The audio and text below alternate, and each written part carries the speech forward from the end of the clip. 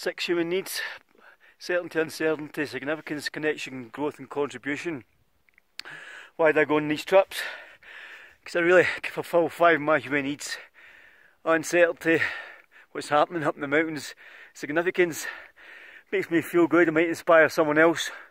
Contribution, I help contribute to the economy, the tourism economy, the people, culture. And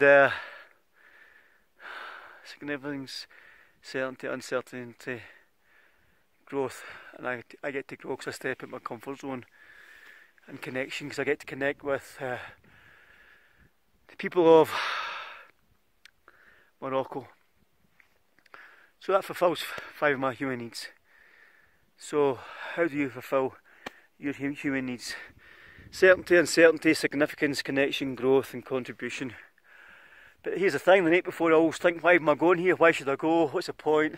Do I really want to go and climb mountains? Oh, why am I even bothering?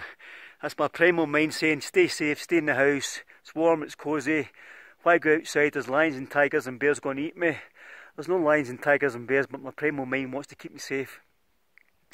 But we live in a modern world, so you've got to step outside that comfort zone. So I've recognised that every night, the day before I'm going to go away a trip, my primal mind tries and keeps me safe, and that's what's called staying in the comfort zone.